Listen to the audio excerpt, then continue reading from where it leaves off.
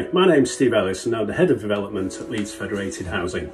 I want to tell you about the exciting plans that we have for the redevelopment of our old office at Arthington House.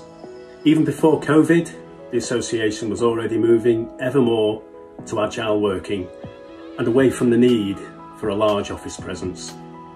And this led us to considering all of the alternative options for the future use for Arthington House. We considered keeping as an office, either for ourselves or for others, a range of alternative commercial uses, and indeed conversion into affordable housing. After due consideration and an option appraisal, we settled on the choice for affordable housing.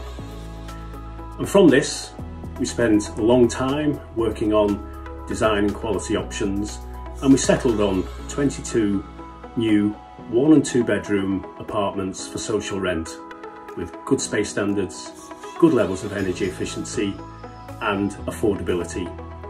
And we're meeting identifiable needs within the City of Leeds. We've got planning permission in place for the conversion works and the builder lined up ready to start. We're due on site before Christmas and due to complete in the autumn of 2022, when the first new customers will be able to move into their new homes.